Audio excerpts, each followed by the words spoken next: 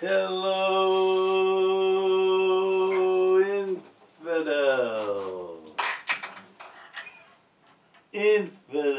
Hello, infidels. Country road, take me home to the place I belong. West Virginia, mountain mama, take me home, country road. So quick, I'm going to do a quick video on St. Francis of Assisi. Now, this is the Franciscan cross, this famous cross. It's a little different from the Benedict cross. This is the Benedict cross. See the differences? One's more sort of a cross and an icon almost. This is more famous, I think, in the West especially. But this one's made in Italy. This was the cross, so I'm told, so we read, where St. Francis went into the church and looked at this cross and heard a voice, either from the cross or from somewhere, that said, "Francis, build my church." And Francis thought it literally meant to fix the church up. So he fixed this church he was visiting up, famous church, San Damiano. And but he found out later the message of the Lord was build my church spiritually from within.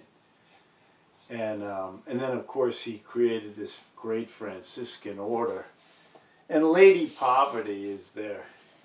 You know, they don't own any possessions, and well, I don't know if they don't own any possessions, but the idea was they actually went around this group. It was so radical. They you know, depended on God and people to supply all their needs, but they preached the gospel. And Francis said, preach the gospel at all times. If necessary, use words. So it was more of sort of a sacrifice, sort of a physical icon of the way you should act as Christ's servants, not having a lot. You know, it's really a countercultural message to our culture here in the U.S. You know, the Franciscans. It's and there's nothing wrong with material things, as long as they don't become your God, right? As long as you're generous. Paul said that in, I think it was in Timothy or something. Is if you have a lot, you know, just be generous, he said. But Francis had a special call. Now, he was raised in a home, sort of a wealthy home. His father was a businessman, and Francis, you know, was a popular guy apparently, and very, you know, just having a good time in his teens, late teens, I think maybe even into his 20s, and then he had this conversion. I don't know if he met a leper or something, where he just had a great conversion, and then there was this conflict between his father and himself. Now, let me go to myself for a minute. I'm not comparing myself to St. Francis, but I remember when I first said I wanted to go to Bible school to my mother was excited, but Dad wasn't very happy about it. But that was years ago. But anyway, Francis, he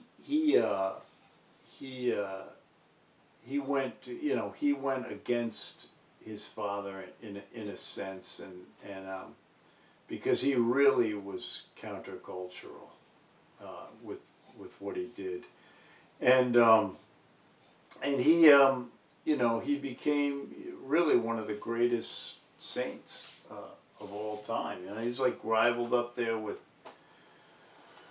Paul, and San Francisco, the city, is named after St. Francis. They came through those missionaries, those Spanish missionaries, and they set up a bunch of those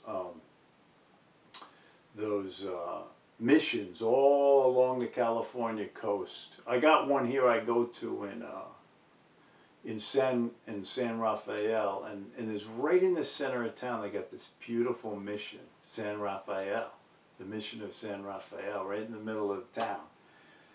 And it's a beautiful. I go there sort of.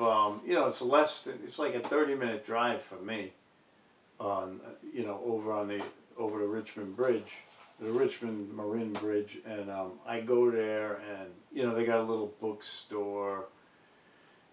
This was before too. You could order everything online, but you go there, and then they had like the little chapel with a chapel. They got the church, but then they have this little like really unique chapel. It's really old chapel. You go in there, and it's a really, and they have special services there for different language groups. And then there's the main, I've been to the Mass in the main one. That's San Rafael. They got them all starting in San Diego all the way up to this one here in Northern California. But the one in San Francisco, or they named San Francisco after St. Francis. And but in closing, I just want to say about Francis he was big into this theology, this earth-centered theology, creation-centered. Now, you know, he was very in line with the church, in line with orthodoxy. He separated God from creation, which is what we should do. You know, God made all things, but he saw also God in all things, sustaining all things. So he would call, like, he would say brother moon, Mother Earth, sister stars. He had this kind of language, but it's very, it's good. It's something the church needs too. You know, you got to realize that the cosmic side of God, the environmental side of God, the side of nature, and we know Francis is famous for nature's love of birds. My family loves birds too. You know, we're big birders. I have birds. I've got.